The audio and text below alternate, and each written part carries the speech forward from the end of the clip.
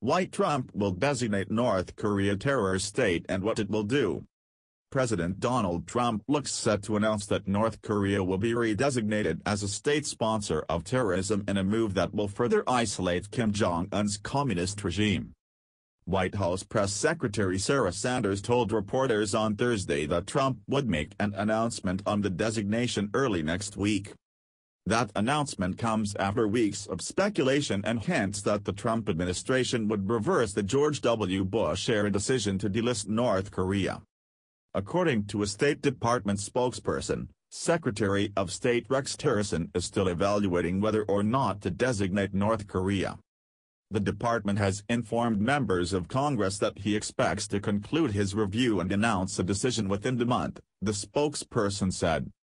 Meanwhile, the Trump administration has been dropping hints about the possible designation. During Trump's trip to Japan, a senior administration official previewed the rationale behind redesignating DPRK during a press briefing in Tokyo on November 5. "I mean, if you look at all the victims worldwide of North Korea's aggression, whether it's bombing airliners or terrorist attacks abroad, or the hundreds of attacks that have taken place over the decades against U.S. and South Korean personnel, or the abductions of Japanese citizens and, of course, South Koreans who have been abducted over the years as well, it would take a lifetime to be able to meet with all of the people who have been victimized by that regime," said the official when asked about Americans held captive by North Korea. The official said Trump was casting a long-overdue spotlight on the nature of the North Korean regime and how it affects people inside and outside North Korea. A researcher on North Korea's previous time on the list, when other sanctions were also already in place, said the designation may hurt North Korea's reputation more than its economy.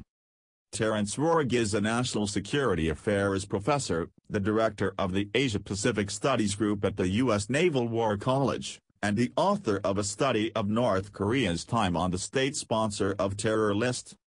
"It's not entirely clear what specific impacts designating North Korea will have given that it is already under heavy sanctions," he said. "It certainly adds to the reputational sanction of North Korea," he said. Rohrig said the economic impact of any sanctions coming from the designation is secondary to the United Nations Security Council sanctions already in place.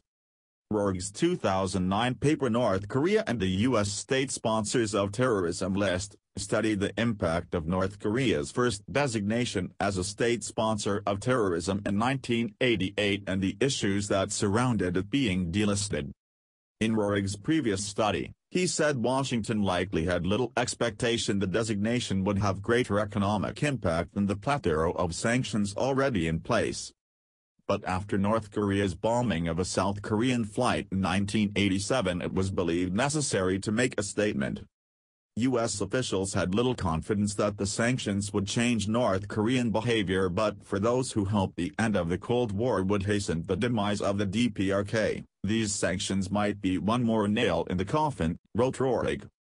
North Korea was delisted by President George W. Bush as part of a complex and ill-fated deal for it to abandon its nuclear weapons program. Rohrig wrote that North Korea managed to weaken the verification protocol sought by the United States. He believes any future deal that may arise will also struggle on this point, given that the North Korea would not want to grant the United States the level of access to its facilities necessary to fully verify the regime was not conducting a clandestine nuclear weapons program.